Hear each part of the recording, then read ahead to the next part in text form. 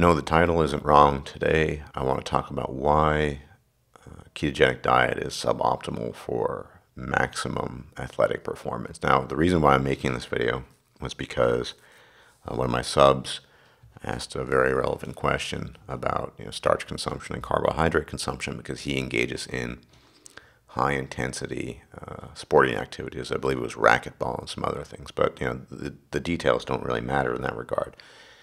And there are certain things about ketosis and ketogenic diet that are actually suboptimal when it comes to maximal or maximum athletic performance. And as you see, I'm not an acolyte of ketogenic diet for everything. So today I want to focus on the specific aspects of the ketogenic diet that aren't really that great for optimal athletic performance, sporting performance. And there's some simple reasons for this. And I'm going to be oversimplifying things here because a lot of it comes down to some fairly complicated chemistry. And if you're really interested in the details, I'll be posting links. In the future, if you're really interested, I can go into greater detail in the actual chemistry behind it.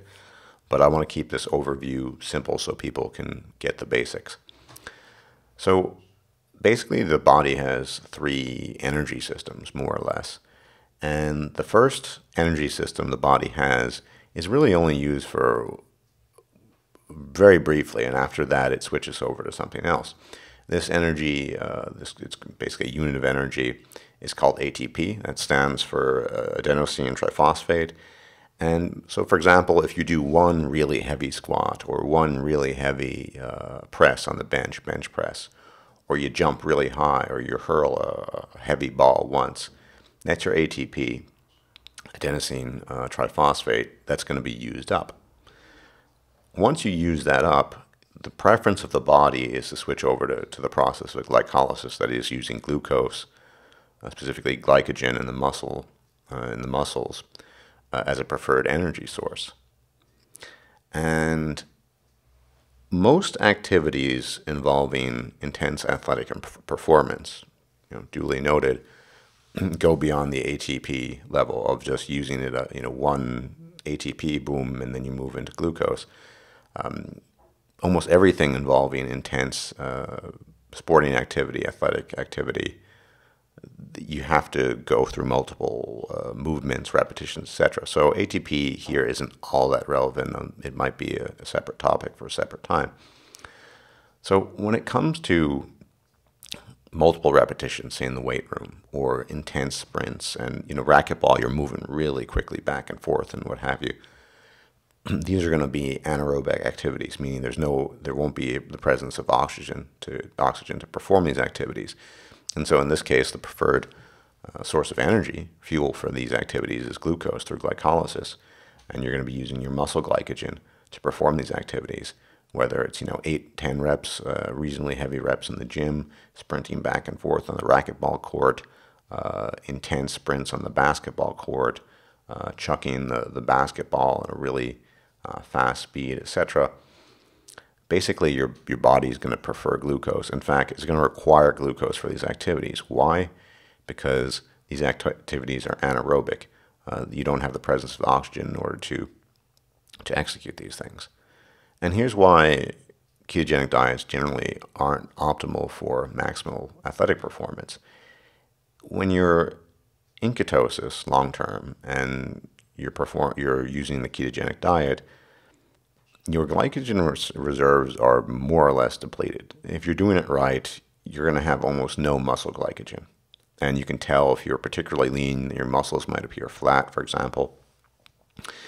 And your body is basically clinging desperately to whatever glucose it can keep, because at the end of the day, your brain still needs about 40 grams of glucose. A lot of this can be synthesized through gluconeogenesis. I've talked about this before, and the remains of glucose or glycogen in the liver. But it's not going to have extra reserves if you're hardcore ketogenic and have been for a while, of extra reserves of glycogen or glucose to draw upon for these kinds of intense multiple repetition activities, such as sprinting back and forth on the racquetball court, moderate heavy repetitions in the gym, etc. So you're going to be empty, right? The fuel that you need for these anaerobic activities isn't going to be there.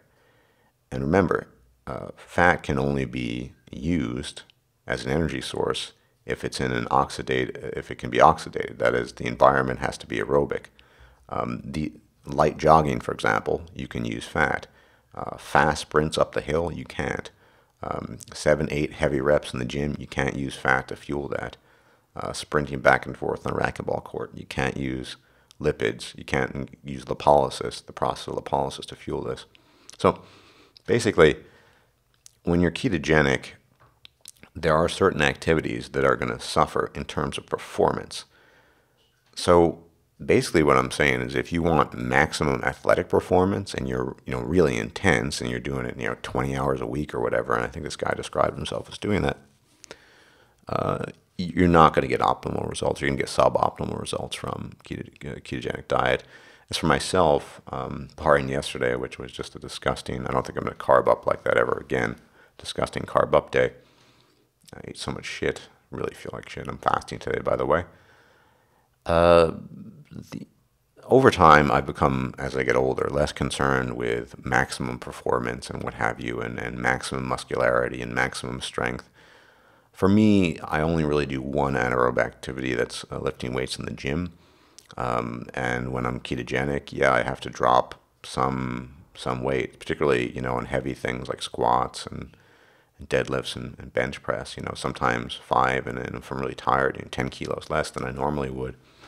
And I certainly can't achieve maximum performance. That being because I'm not always, most of the time, in a light caloric deficit. So I look at all this from a perspective of health. I'm just interested in preventing muscular atrophy. When I do engage in, say, cardio, it tends to be aerobic, light jogging, if it's on a grassy surface, or even fast walking because I got bad knees. So I'm pretty sedentary. I don't do a ton of movement all the time. And I'm also not striving for optimal, I'm basically 40. I'm not striving for optimal results in the gym in terms of increasing my strength. My heyday is behind me. And even so, I think I'm decently strong for my age, and it's not a primary concern. So when I do ketosis or I'm ketogenic, I'm not trying for the best performance possible. But maybe you're not like that. Maybe you're a lot younger. Maybe you're 5 years, 10 years, 15 years, 20 years younger. Maybe you're constantly active. Maybe you have aspirations to, or at least hobby aspirations of increasing your athletic performance, getting really strong, all these things. I would say that overall, there might be some exceptions because of the basic way the body works in terms of its chemical reactions, the metabolism. Ketogenic diet is not optimal because once you get through ATP, your body tends to prefer glycolysis and using glycogen reserves for these really intense activities. I know for a fact when I've been just eating for long term, carbs, I'm stronger at the gym. I have more energy for that. It's just the way it is. That's how the body works. But that's not my optimal. That's not my goal now, and I don't think also long term it's not my goal. I'm not trying to be super strong anymore or try to get super crazy lifts done for my standards. I've had a lot of injuries, minor shoulder injuries. I had my abdominal wall tore open, and my intestines spilled out with the result being the hernia. I had a back injury, a really bad one, a couple of years back in the early 30s. No, I'm just not, I'm just trying to do this for health reasons mostly. So, if you want optimal athletic performance, ketogenic diet, I would say, is probably not the best idea. And in any event, if you're really active and you're consuming starches, I would just say maybe move away from processed starches like bread and pasta. Stick to whole grains, things that are just, basically torn straight from the earth, some limited fruit consumption and things like that. But even so, even if you were to consume bread, if you're constantly active, 20, 30 hours of intense activity, you're going to be using that. You're not going to, first off, the glycogen is going to be stored in your muscles. You're going to be using that glycogen all the time. You're probably not going to put on weight or get fat or anything like that. Ketogenic diet tends to be much better for sedentary people like me. I spend a lot of time sitting on my ass, whether it's making videos or editing some document that's sent to me.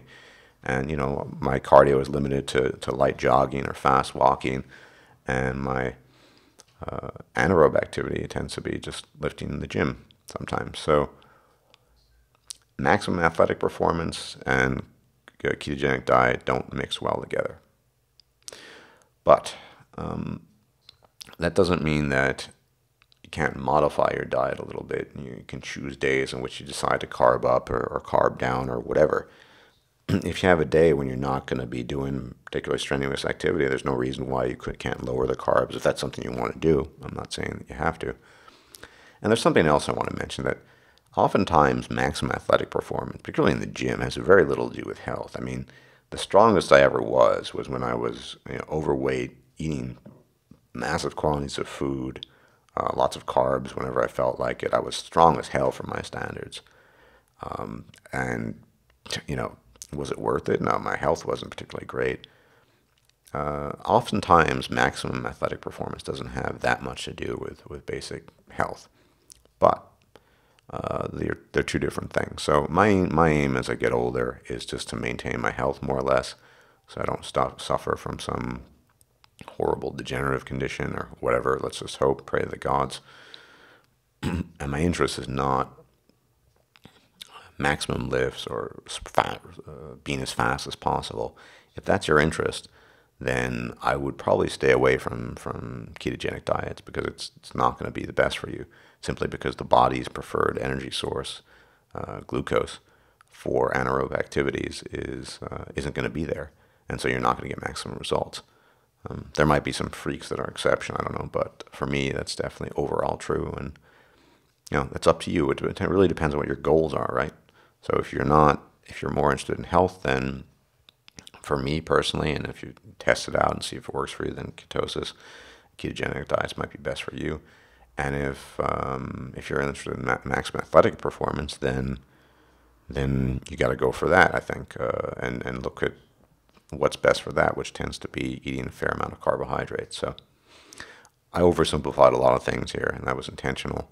I don't want to bog people down in lots of chemical details. I want them to get a good overview and understand the basics, and maybe that other stuff I can save for a later date. So as always, thanks for watching, and I'll check you guys out later. Bye-bye.